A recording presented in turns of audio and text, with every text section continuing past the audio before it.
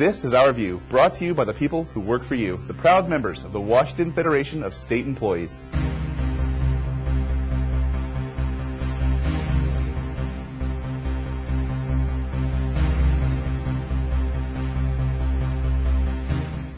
Many foster parents provide the care for our high-needs children who are medically fragile or may have severe behavior problems. The Federation of State Employees is working to give these specialized foster parents the ability to negotiate issues, including compensation, health benefits, and a formal process to deal with the management of the state agency. Our work to achieve this goal started with this year's legislative session. I believe tiered licensing with a professional class of foster parents will help children even more than it will foster families. We want the right to have the opportunity for a collective bargaining unit through the union. This will allow us to finally have a real voice for ourselves and the children we serve. No group of people ever needed or deserved this privilege more. Foster parents have no way to file a grievance when they're treated badly, or worse, when their complaints about adverse decisions being made for their foster children go unheeded. We care deeply for the children we serve, yet the treatment we receive and the low level of reimbursement and support that is offered to us has caused many of us to leave the ranks. Every day we lose more qualified yet frustrated and discouraged foster parents. We need drastic measures to get immediate results. We want change. Professional foster parents must be separated from the general pool of foster parents.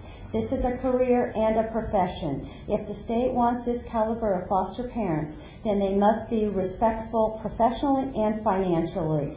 We all have jobs and careers. Foster parents that choose to do this type of work should have the recognition and ability to be fairly financially compensated with benefits. Collective bargaining is critical for recruitment and retention of this type of foster parent. If this category becomes recognized as a professional field, then the state may attract more competent professionals to care for our most at-risk children.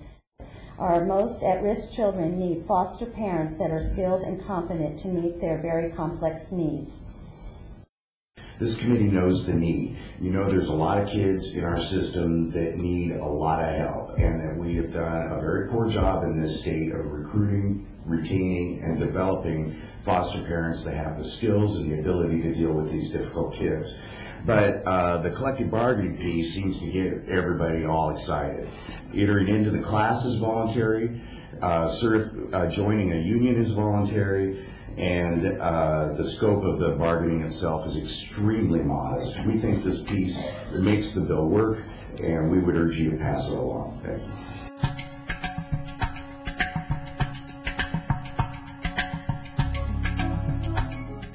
Teachers in France do not put up with unfair treatment from the state. A recent proposal from the new French president that would force teachers to keep schools open during a strike caused teachers to shut down every school in the country for a day, as they asked President Sarkozy, what part of no don't you understand? Last January in France, teachers went on strike for one day against new reform the Sarkozy administration wants to do. These reforms concern working conditions, the suppression of over 11,000 positions in the educational sector, cut downs on the budget for September, and a 48-hour notification before a strike with a certain service still maintained to welcome students.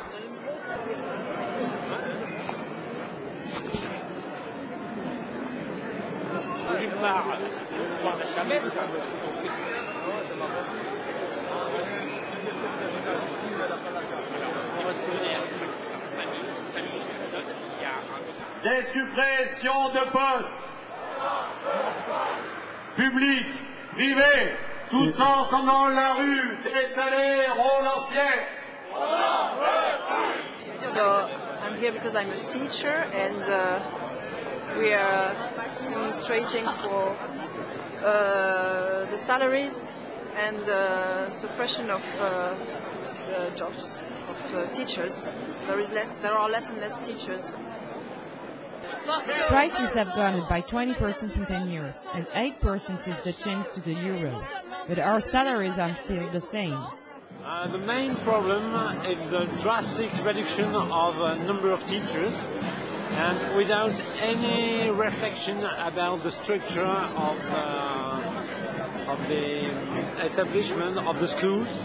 All the structures remain the same, and so there are no real effects on the pupils, except the fact that there are more pupils in the same room, and the conditions for teaching are going worse.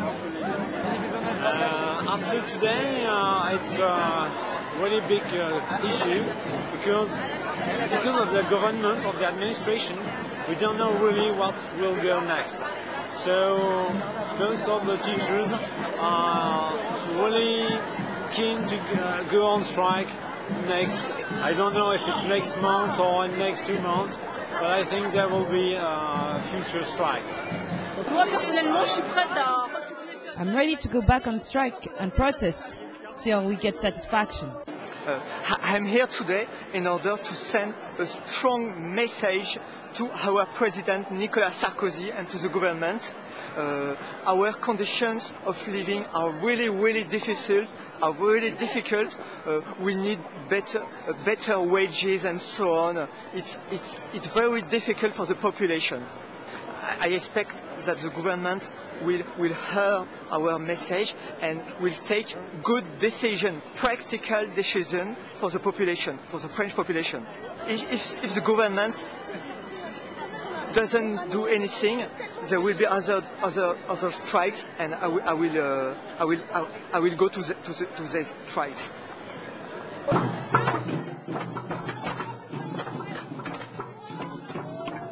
Even though there have been very few teacher strikes in the past 10 years, a law regarding strikes already exists that makes unions notify school and parents 5 days before in order to negotiate during that time. 6 out of 8 civil servant unions joined in the protest with other civil servants. More could be coming with the new reforms in France. Benjamin Marcus for Our View, Paris, France. Do you think slavery has disappeared? Well, it hasn't. Children, as cheap labor, are mostly now the slaves. It is an outrage the whole world needs to care about. This bus station in Burkina Faso is a transit point for children who've been sold into exploitation, many to work on farms in neighboring Côte d'Ivoire. An estimated 200,000 children across Africa are trafficked each year, made to work in mines, farms, or as domestic workers. If you really want to fight child trafficking, you have to start here at the bus station. The Road Transport Union is working with the International Labour Organization to stop child trafficking. The strategy is to target transit points like this bus station and raise awareness among bus drivers. Last year, over 1,000 trafficked children were rescued across the country. I used to transport trafficked children because bus driving alone didn't pay enough. My conscience got to me. I am Muslim, and with the awareness-raising campaign, I realized that I needed to abandon this.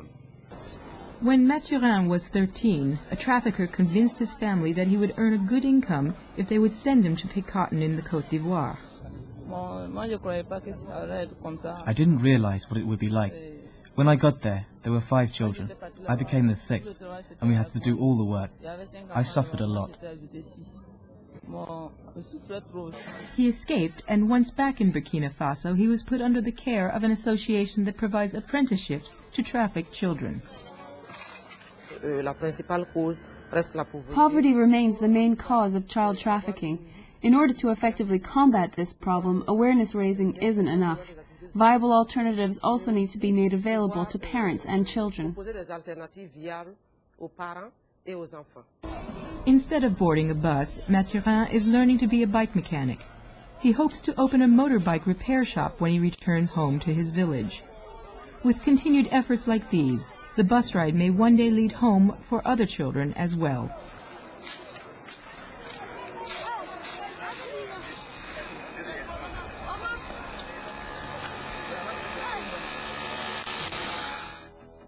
A look at our union history. Here's Ross Reeder. On your next drive through Colorado, stop at Ludlow, just off the interstate, a few miles north of Trinidad. View the United Mine Workers Monument and a pit dug under a former tent site. Women and children died of suffocation in this pit when on April 20th, 1914, state militia attacked striking workers and their families in the tent community at Ludlow. By the way, April 20th, 2008 is the Jewish observation of Passover, recognizing the time when Jews gained their freedom from Egyptian slavery. The conflict, back to Ludlow, between members of the United Mine Workers and the John D. Rockefeller-owned Colorado Fuel and Iron Company began in 1913 over union recognition as well as the appalling conditions. More than 9,000 miners in the fall of 1913 quit company property and set up tents on adjacent land. They were protesting against being forced to live in a company town, being paid with company scrip, and working more than the 8-hour day that was on the statute books. In the winter of 1914, state militia was called in to dislodge the workers from their tent town. One night, after a series of unsuccessful tries, the troopers riddled the tents with bullets. The troops poured oil on the tents and set them on fire. 11 children and 2 women who had taken refuge in the hole you can view at Ludlow were burned to death or suffocated. By the time the workers were defeated, 33 men, women, and children had been shot or burned to death. The mine operators won the strike, reported the United Mine Workers Journal. But old John D. lost some of his public affection and had to begin the practice of giving away dimes to placate opinion.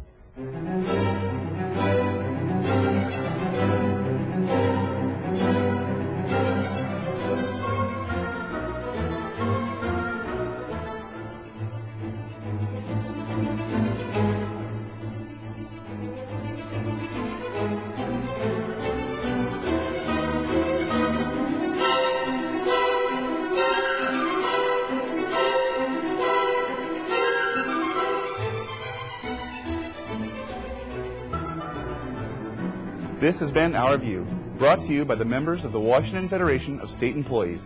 We remind you that when you accept a paycheck for your hard work, you don't give up your rights. Thank you for watching, and please join us again.